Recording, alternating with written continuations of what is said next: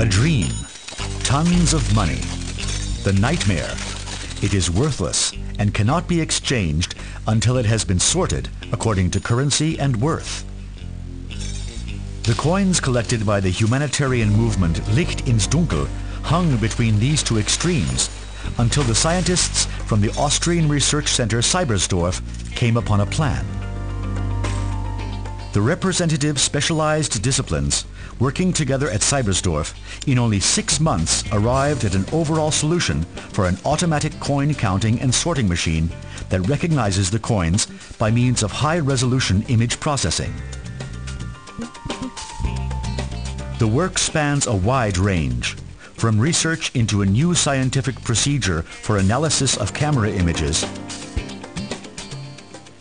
to the construction and use of a practically suitable system. The ability to recognize and sort more than 1,000 different types of coins is unique worldwide.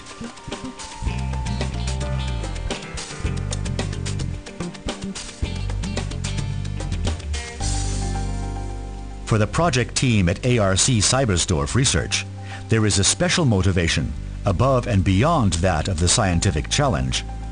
The contributed monies should be delivered as quickly as possible to the charitable institution.